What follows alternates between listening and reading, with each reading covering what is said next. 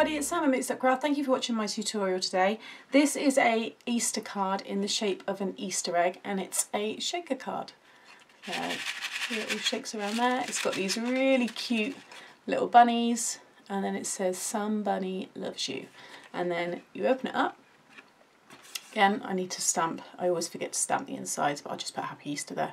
And then on the back, it's got this little stand, which folds flat so it all fits in the envelope, but it just means that that will sit up nicely for whoever you give it to, because without that it will just roll all over the place. So really fun card. This is using a set of Easter egg shaped dies by X-Cut. I've got the largest one here on my tray, so that's the largest one, and then you get 1, 2, 3, 4, 5 other ones there as well. So it's a really good one to use, and again I'll share all the links of that one for you, but I'm going to be using the biggest one today. And everything else, so I bring all this in, actually I'll show you the papers first. So all the papers that I've been using for a few of the projects this week are the free printables from Trimcraft, and it's their Easter 2018 file. I'll share all the links to that, but there's some beautiful ones. You've got this real life grass.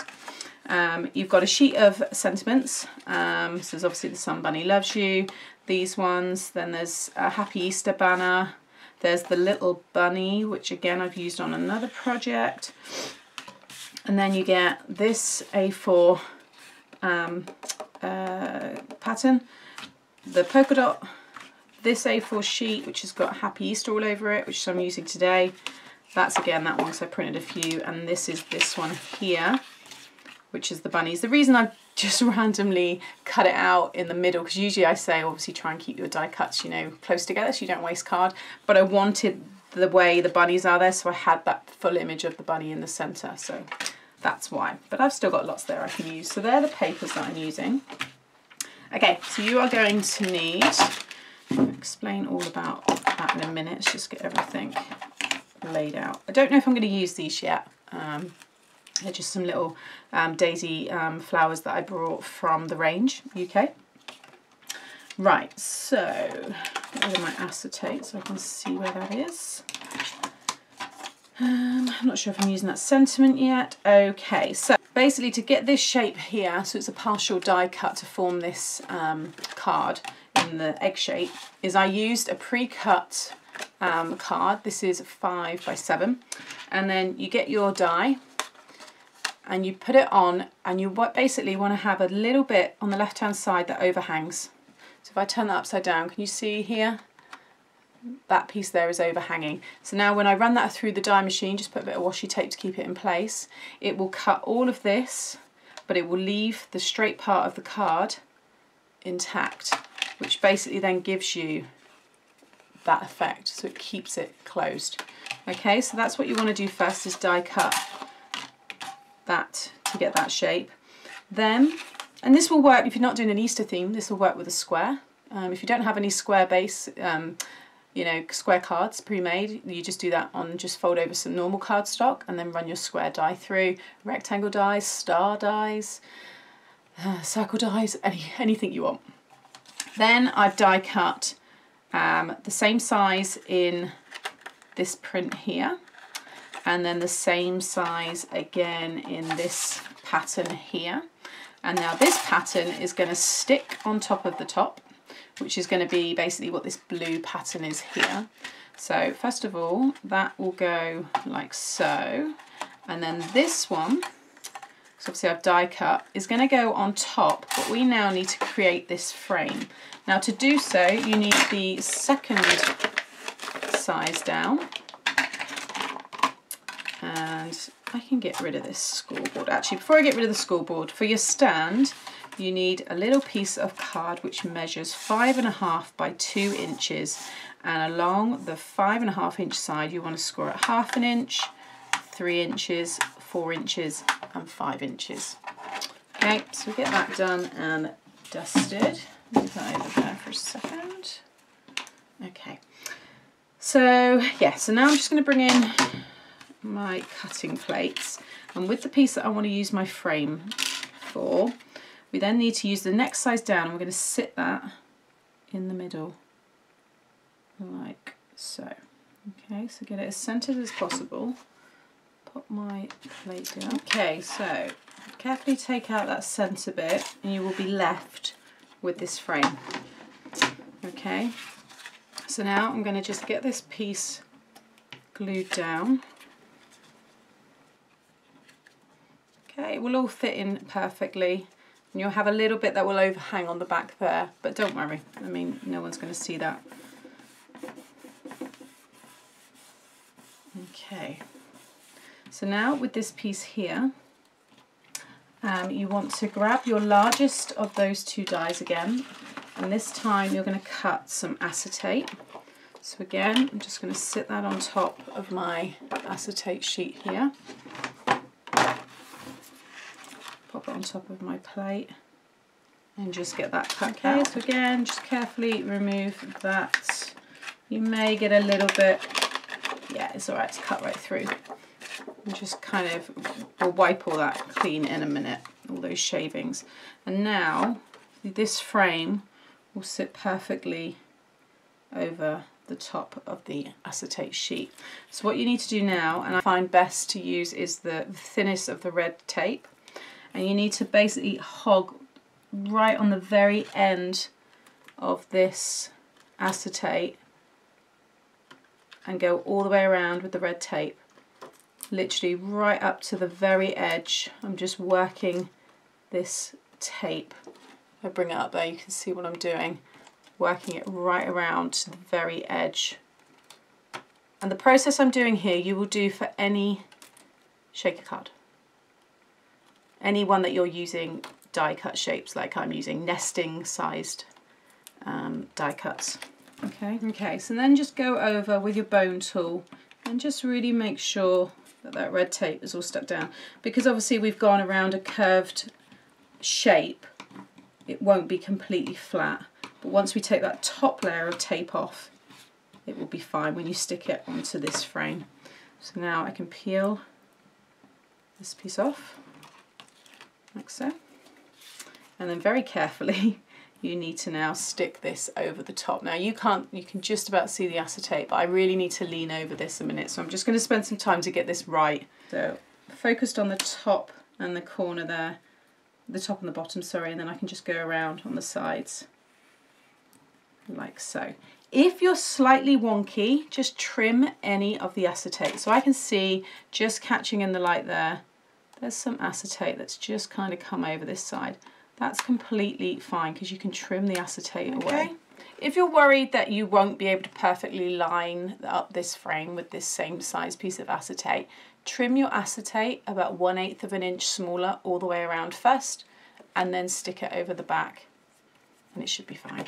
So I'm just going to go over and just go over with the bone tool again, and you can see if there's any white bits on the tape, that's because it's not stuck down properly. So if you just rub over, you'll get rid of those kind of air bubbles and stuff, like so. Now what we need to do is apply double-sided foam all the way around here.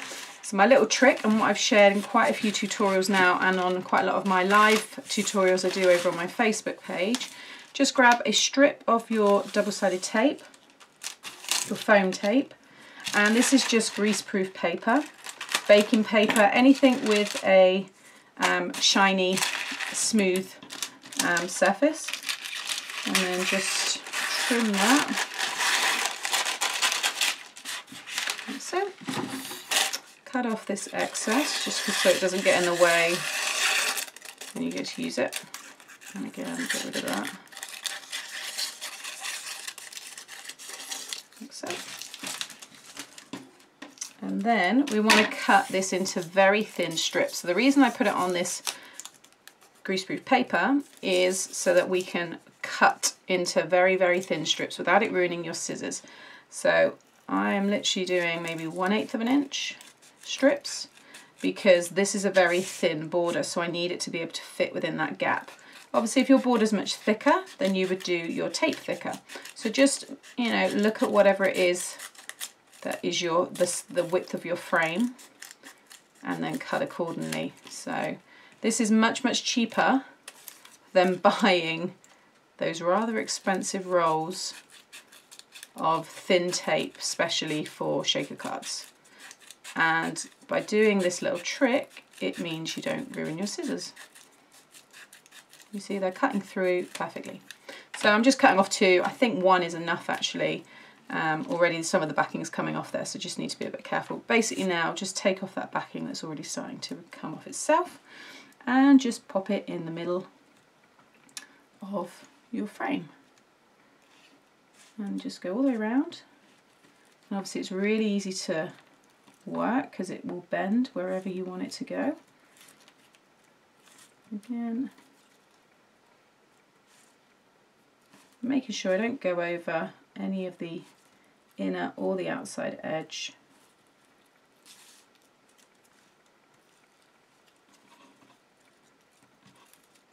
And I think, if I remember rightly, yeah, it meets literally perfectly. I couldn't have guessed that was going to happen. Look, perfect. Now, if you want to make this more raised, so thicker, what you're going to do is peel off this top layer, like so.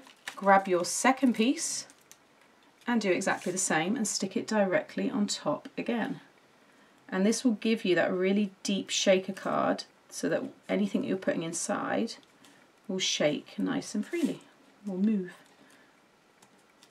So again, just keeping my finger and thumb either side of the tape there, just making sure it all stays nice and even. And again, it just meets up perfectly. Well, it's a little bit out, this one, but basically you just don't want to have a gap that's big enough for whatever it is you're putting inside to fall out of. I know a sequin won't get through that gap, so that's fine. Okay, so that is now, you can see that is going to stick on top eventually once we put our shaker bits inside, and then you'll be able to shake that around and you'll have a really, really fun card. And it's nice and obviously thick there, and you get a nice, it looks nice and neat from the side as well. Okay, another little trick again, which I've shared for those of you that follow me. You'll know exactly what I'm doing now, but as I always say, there's always someone new watching. You can use, if you already have one of your anti-statics in one of those brushes, then you can just brush it straight on. I have that little anti-static embossing buddy, and at the bottom of my little tin here is all this excess powder. Just with a paintbrush, I'm picking it up and I'm just going to rub that powder on the inside of this double-sided tape, and it will stop any of your sequins sticking to the side. If you're not bothered about that, then you can completely skip this stage, but it really bugs me if I've got one sequin like stuck at the top when all the others are at the bottom. So just by doing this, it prevents it. Doesn't always get every single one. There's always some, you know, sometimes that one that still does find its way, but you know, every time I do this, I pretty much, you know, don't get any sticking where I don't want them. And it just gets rid of any static that might be on your acetate as well. So it stops the sequins kind of all sticking just to the acetate sheet, which sometimes happens as well. Now I can see where all the dust is, so I can see that I'm brushing it all on. And in a minute we'll just buff up our acetate inside, again, just to make sure it's all nice and shiny again. Always make sure you do this with that top piece of tape on, because obviously you'll make your top piece won't be sticky anymore, and it won't stick down when you come to that part. So don't remove the top backing yet.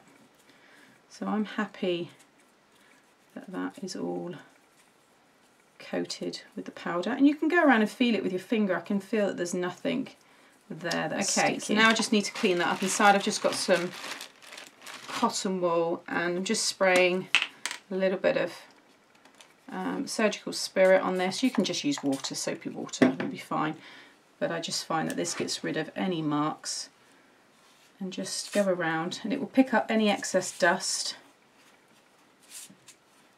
and it will also get off any marks like so. Flip it over, give it a wipe on the front as well, because that won't touch the bottom now, because obviously we've got that foam backing, and then just get a dry side and kind of go and buff that all up. I'm just going to bring in, I'll use this side just so it doesn't get any more marks. So now that is nice and shiny. So next we now need to put, if you're going to stamp images and things like that, you want to do that now on this side. Obviously I've got a printed background, so I don't need to worry about that, but if you do want a sentiment, then get that done now. I'm going to use my sequins, and I'm going for these ones here because they're pretty much clear. They've just got a slight colour, and I don't want the other colour sequins to get out. So I'm just going to tip quite a lot into this because I've got nothing else going in there, and there's no sentiment as such. It's just a patterned paper. So maybe I'll take a few out. Put those ones back in. I think that's about right. So then I'm just going to spread them out. Take a few more again. There you go, that'll do.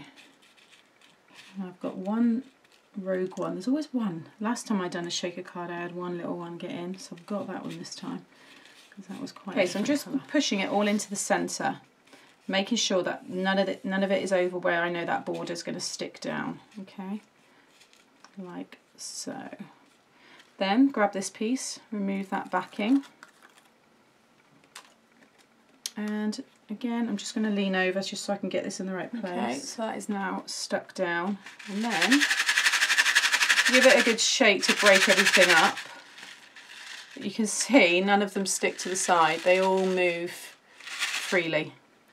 There you go, you can see none of them are on the other sides. And you can see all the sentiments nicely still as well. But it's just super, super fun. I love that. So let's get the base stuck on. So this is that piece that we already scored. So just burnish all of those score lines. And then what you're going to do is you've got this bigger area here with this tab on the end. Fold that one up. The one where you've got the three together, you want to fold it up, that one up like so. And then this one and this one you're going to put glue on, and that's going to stick to the back of the card. So when it opens up, it creates that stand.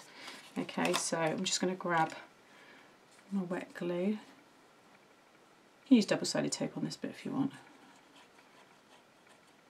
Like so. Oh, turn this one over and then just sit your stand just so it's nice and even on the back, and it's literally the points of the stand are coming down to the very edge of the card. Like so. Make sure it's all nice and straight, otherwise it will just lift it up and test it. See, once that comes out, there you go, that stands up really nicely. So just sit that. Okay guys, so that's how I finished this one off. So at the bottom, I've just fussy cut one of the sentiments, which are the part of the free printables that you can get. And then I've just fussy cut the little eggs here and this little bunny. Finished it off with a few little sequins, and I absolutely love that shaker card. I think that's really, really cute. Love it. So there you have it. So there's two really cute little cards. I'll share all the links to the file to get these downloadables. They always put good ones up every month. There's a 3 different papers to print off, so keep an eye out for those as well. But in the meantime, hope you've enjoyed today, and please subscribe to my channel if you do enjoy these tutorials, and give me a thumbs up as well if you did like it. Thanks for watching. Bye.